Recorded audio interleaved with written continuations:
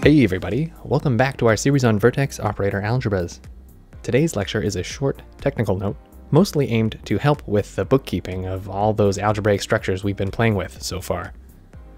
In an attempt to make things somewhat less dry, I'm going to motivate this discussion with some short discussions of the physics in which it was originally developed, namely quantum field theory. But first things first, a little review is probably in order. We've been discussing the affine Lie algebra associated to SL2F for some field F, twisted by the action of the involution sigma 1. The defining representation of SL2 was given in terms of the Chevalley basis of physicists' sigma matrices, sigma, sigma plus, and sigma minus. These satisfy the commutation relations that by now I hope you're familiar with. The involution sigma 1 acts by conjugation on matrices, which sends our central representative sigma to minus itself, and flips the signs of the roots, sigma plus or minus.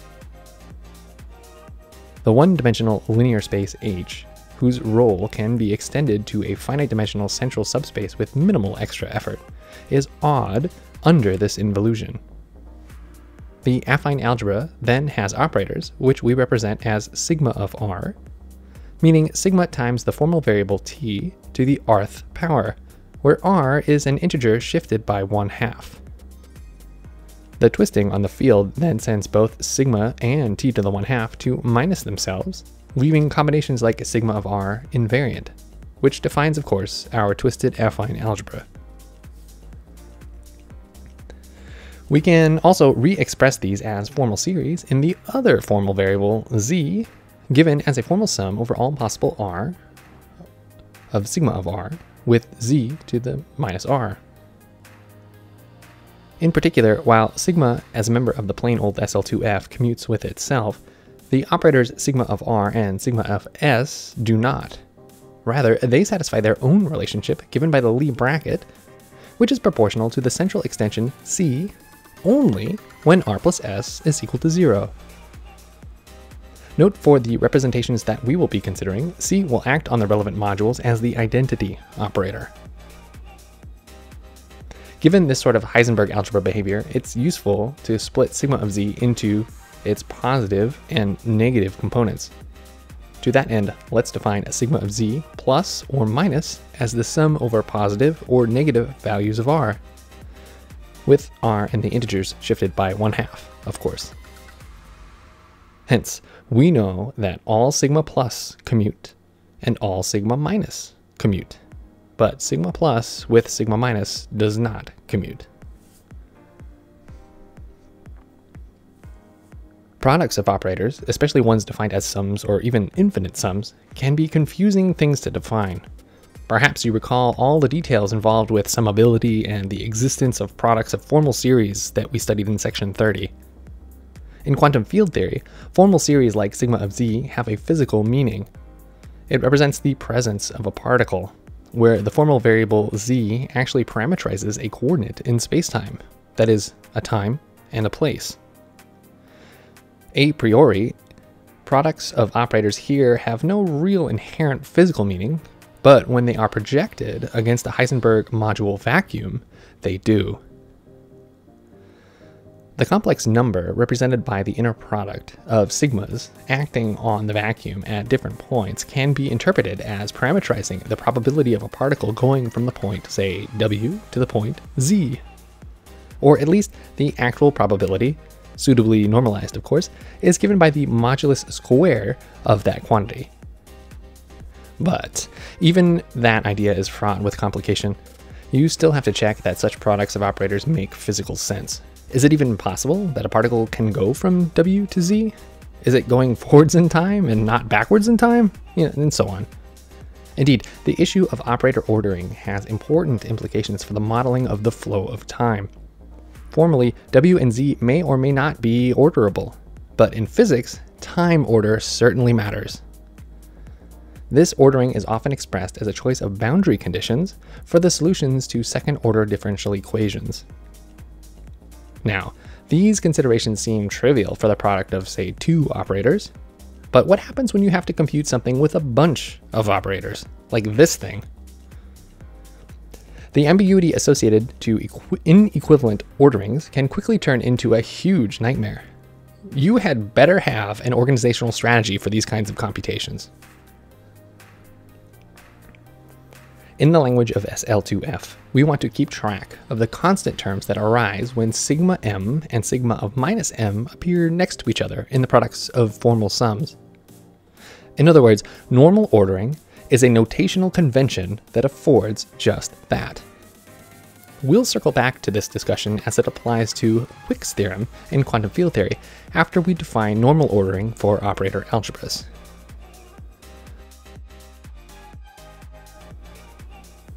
Originally, we solved the issue of ordering ambiguities by defining the formal series of operators E plus and E minus, and together used them to define the twisted vertex operator X of sigma and Z.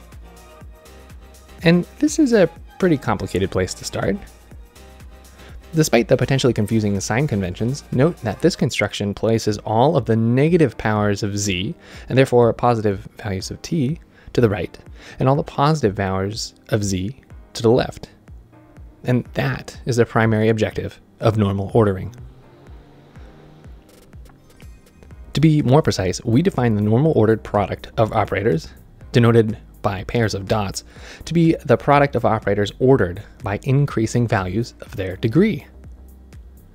To be crystal clear, the normal ordered product of two operators, alpha of r and alpha of s, is given by alpha r alpha s if r is less than s, and alpha s alpha r if r is greater than s. Notice that the ordering is irrelevant if r equals s. Given our ultimate desire to simply separate operators of positive and negative degree, this sort of partial ordering of operators might seem excessive, but it's a fairly simple and intuitive convention, which is why we employ it.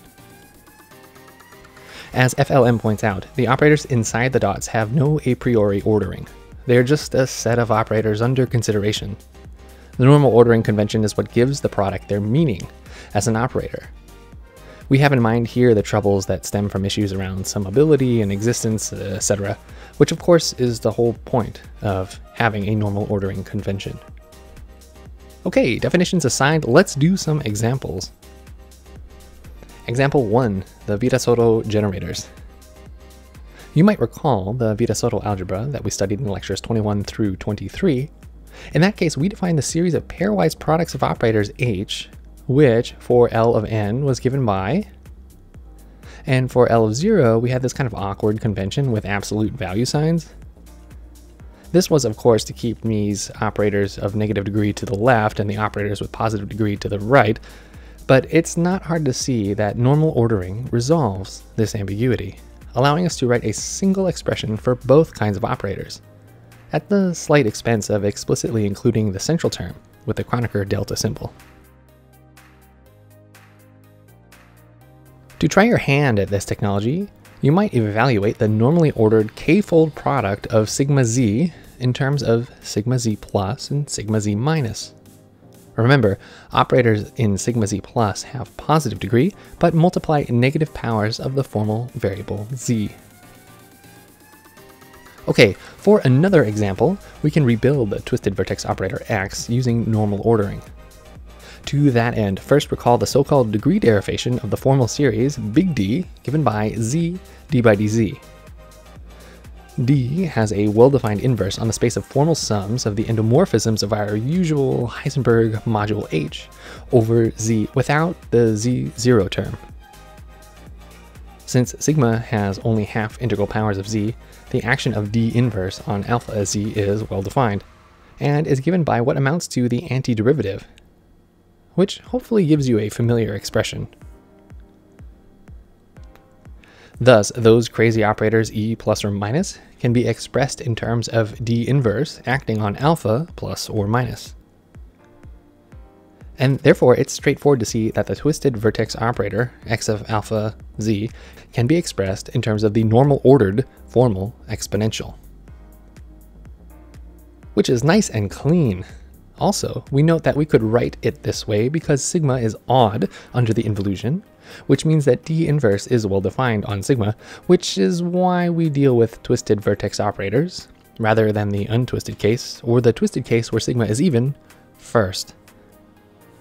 As another example, we can consider the normal ordered product of vertex operators, for which our laborious proof of their algebraic relationships in terms of alpha and beta last time now seems trivial. Fun!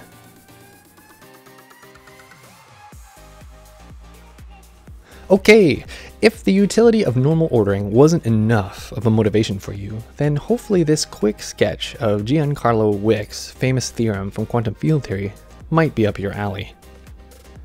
In physics, particles like electrons and photons are represented by quantum fields, which are essentially formal series of operators, where the formal variables are slightly more complicated.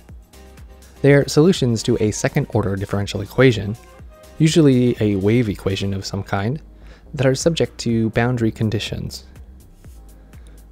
The operators A and A dagger, however, are familiar and belong to a Heisenberg algebra just like the ones we've been working with.